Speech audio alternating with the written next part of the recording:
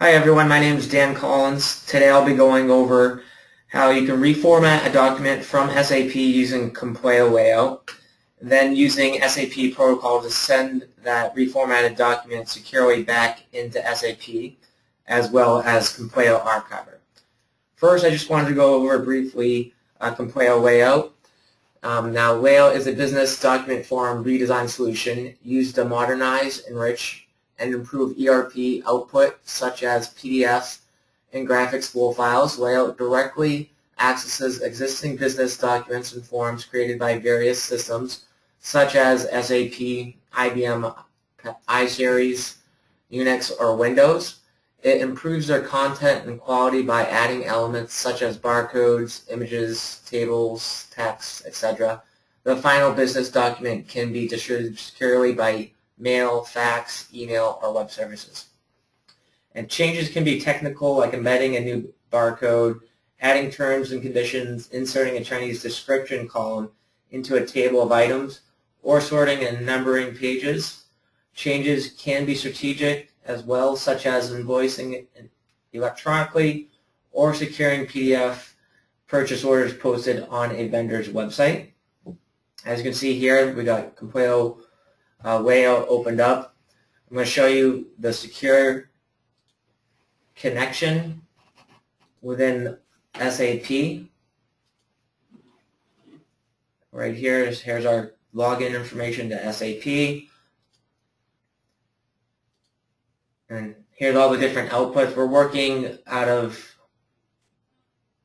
LP01 right here. Here's all the different users and the documents they've been working on. Select this one just to show you. This is just a generic form here. We're going to be working off of a purchase order, a pre-selected purchase order. I have that opened up over here. So as you can see, this purchase order is kind of dull. It's missing some colors. It could use the barcode that we're talking about, maybe an image of the company. All that can be added from up here within the navigator. A selection of different barcodes, images, if you have a pre-selected image that you'd like to use, text zone, external text zone, can create some tables, some lines, rectangles, etc., all within this up here. And we're going to scroll down to show you the original view of the document. As you can see, as a whole, it's kind of plain. Over here we have this enabled, the save a copy in SAP, as well as an archiver. That you just right click to disable or to enable. And then we click into the final view. You can see the updates that I've added. Our logo, the barcode, some information just a little more clearly formatted, another barcode within the description of the material, and if we go back over to the template, see it has many different pages, so you just get a better idea of it can work with any size document. Alright, and the next step is we're just going to run the template.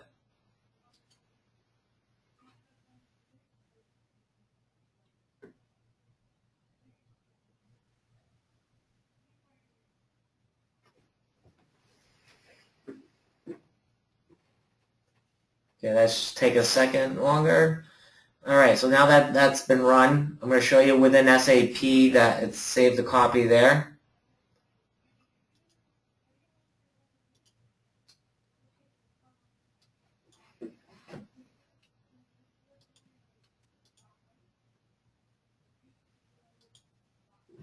And we're going to search for it. The file name is ME23. I've already entered the purchase order number here, as you can see. And here's the purchase order within SAP. Now I'm going to go into the attachment list. You can see there's been a few updates to it today. I'm going to go ahead and open this to show you.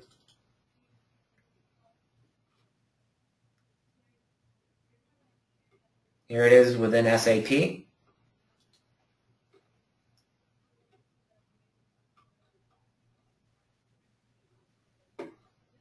And next up, we're going to show you that it's also been saved to Archivor.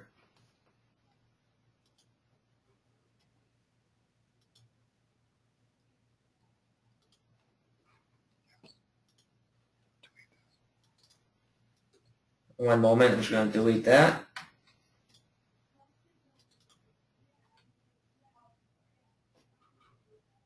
Run the template.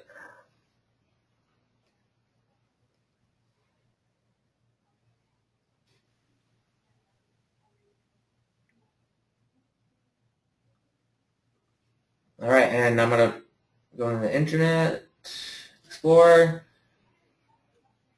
And right here, we're going to search for documents. Here it is. It's just a general search. You can see that the most updated, the latest version, you can see the date here. Here's the purchase number. We're going to select that.